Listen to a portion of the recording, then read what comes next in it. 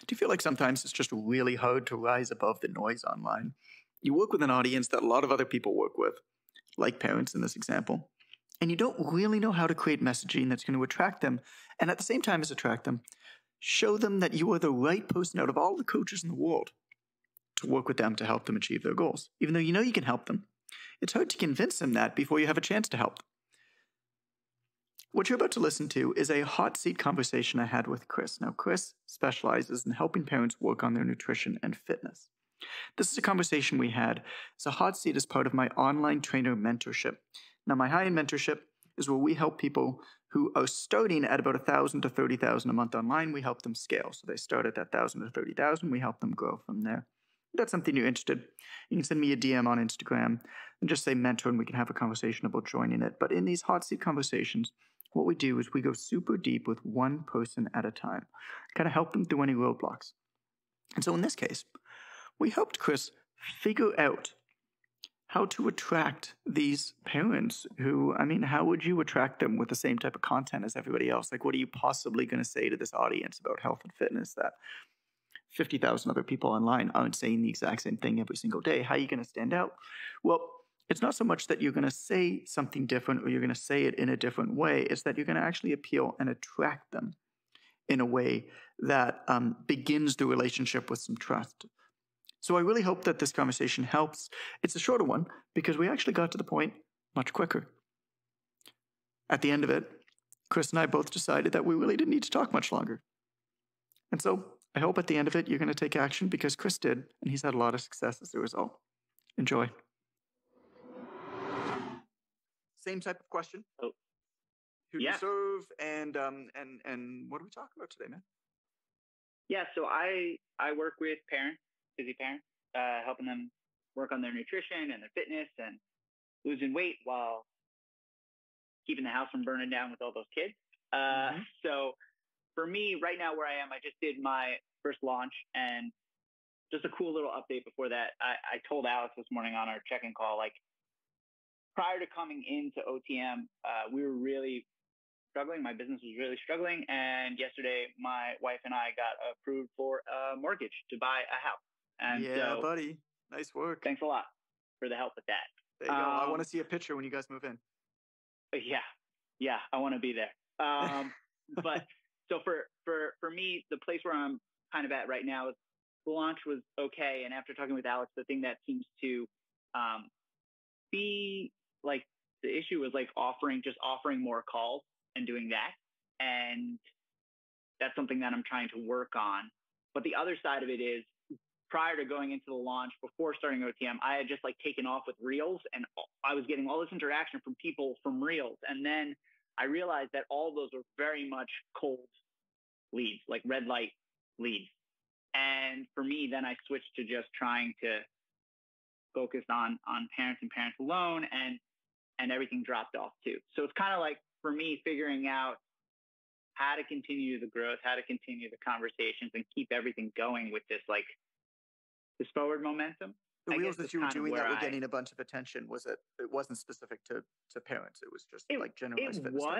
It was specific to parents, but all the interactions I would get from people would be like, it would get like 300 and something likes, and I would send messages, and a lot of them would be like teenagers. A lot of them would be like people who just, and I would use the specific hashtags and stuff. I don't know if it's just how the algorithm was pushing things out, just because whatever sound or whatever thing was in it.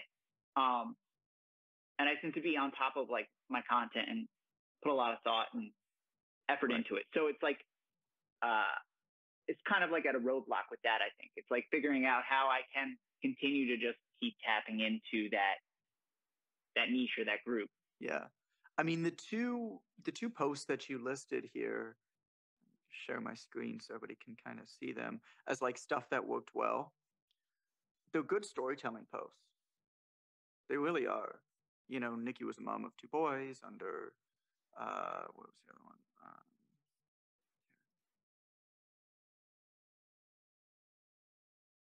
And same type of idea. Zoom bars in the way. How mom of 2, short on time, lost 10 pounds without making drastic changes. I mean, pretty good. Like, I could fight you on that and peel back the onion and like help you with a little bit better language on that. And that, Totally. if you haven't listened to the podcast I released yesterday, where I like went through that process of how we did it and got those like phrases out, I would listen to that. It's the last like basically third of the podcast, but what you have here is pretty good. And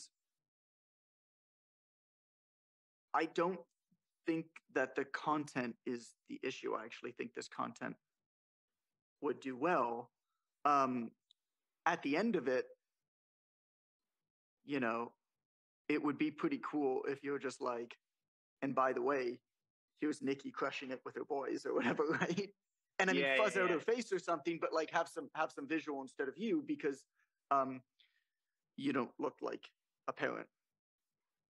Yeah. You know, your ideal audience. And so make them like celebrate them versus you, and you can have the same call to action. The same type of thing with your account, right? Like start here, about me, brand values, platforms. Like if you're a busy parent, start here. Like just like nail it in. Because then, I mean, this is like a little bit more tactical, but then what you're going to be able to do is go into other networks of parents. Like really what you have to do is you have to go out and like expand your audience of parents. And so similar, did we release this as a podcast yet? I'm not sure. It was the first hot seat call that we did, which the recording is in the member portal. So you can go back and listen to it. We can send it to you. But it was with Jeff. And the advice that I'll give you is the exact same as him, is there are a tremendous amount of solo mompreneurs that are on Instagram that have like 10, 20, 30,000 followers that would be so freaking happy if you did a giveaway with them. And if you have posts like what you just had, I mean, take those 2 posts, which are the storytelling ones, and pin those to the top. The same with like your start here.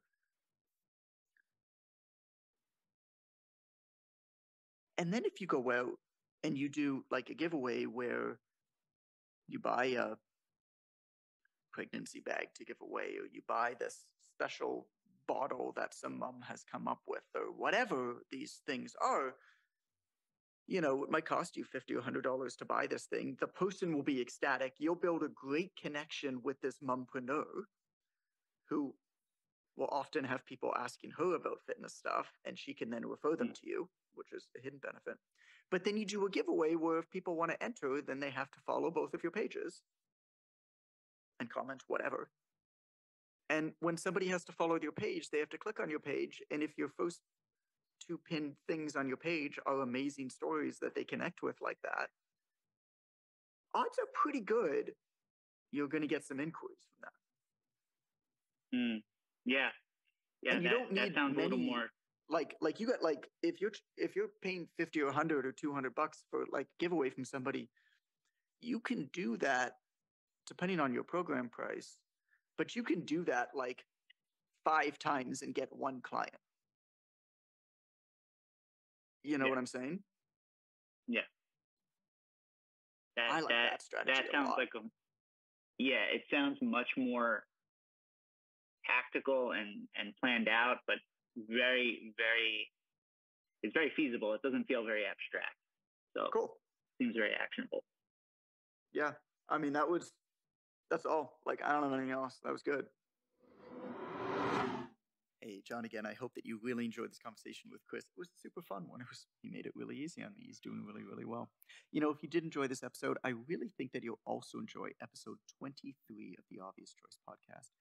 The title of that is Scarily Simple Marketing You Should Try. And the idea behind that is you've tried all the things you think that you should do and people tell you to do, and it's actually often a lot more simple than what you've been sold previously. So that's episode 23. Just in your podcast app, wherever you're at right now, just go back, The Obvious Choice, episode 23, Scarily Simple Marketing You Should Try. I think you'll love it.